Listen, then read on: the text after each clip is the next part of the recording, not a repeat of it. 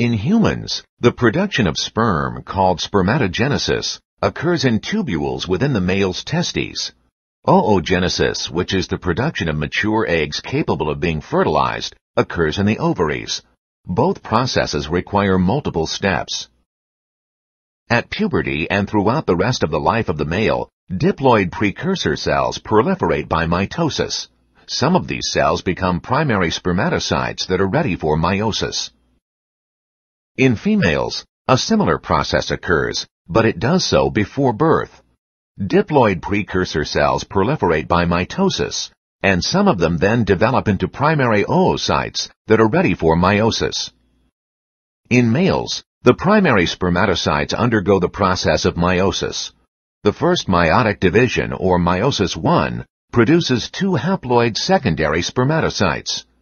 The second meiotic division, or meiosis II, produces a total of 4 haploid cells that mature into sperm cells capable of fertilizing an egg.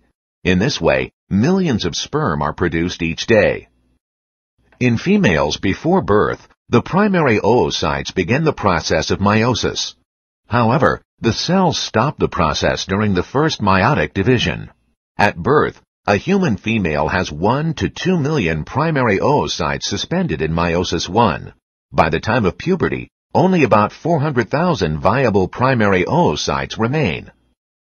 Each month from puberty to menopause, several primary oocytes continue their development, but typically only one successfully develops into a mature egg.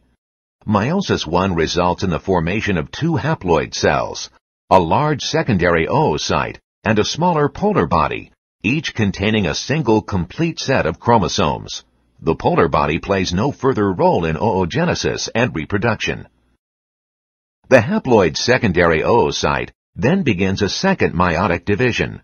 In the middle of meiosis II, the secondary oocyte is released into the oviduct. Meiosis II is completed only if the secondary oocyte is fertilized by a sperm. Note that the supply of a female's primary oocytes is limited, and once a primary oocyte develops into a mature ovum, it is consequently removed from the supply. In contrast, throughout the life of the mature male, the diploid precursor cells replenish themselves, providing a never-ending source of primary spermatocytes. Also noteworthy is that in a normal 28-day menstrual cycle, a human female produces only 1 mature egg, while a male produces about 200 million sperm every day.